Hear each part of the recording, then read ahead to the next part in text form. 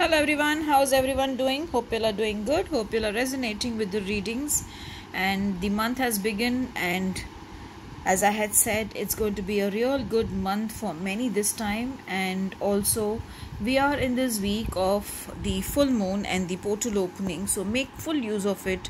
Work on your manifestation goals, work on your desires, and work on things or rituals that will help you to achieve your goal more faster and more sooner.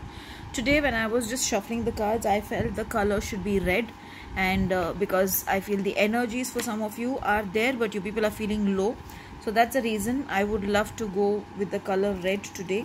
And also, if you can, in the morning chant any Durga mantra or hear the Durga Chalisa before you start your day.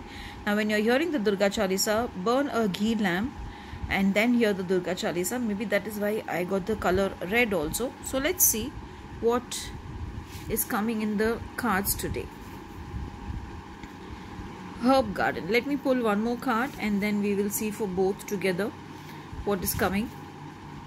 Okay, pentagram. So maybe, see, now pentagram has come. So maybe that is the reason why I said Durga Chalisa, because maybe there is some protection which is needed also. But let's see overall how the day is today. Now when I see the herb garden, usually if you see the cards, it means that, spend some time with nature. But I see this lady looking back. So maybe you're still clinging on to certain issues which are troubling you, and you feel that, you're worried how to come out of it. But I would suggest that don't worry about it, let go of it, and just spend some time with things you like to do. Do whatever. If you are a healer, do some nice healings or do some nice rituals, something which you really like to do. Maybe, even listening to music, but indulge in things which you really want to do.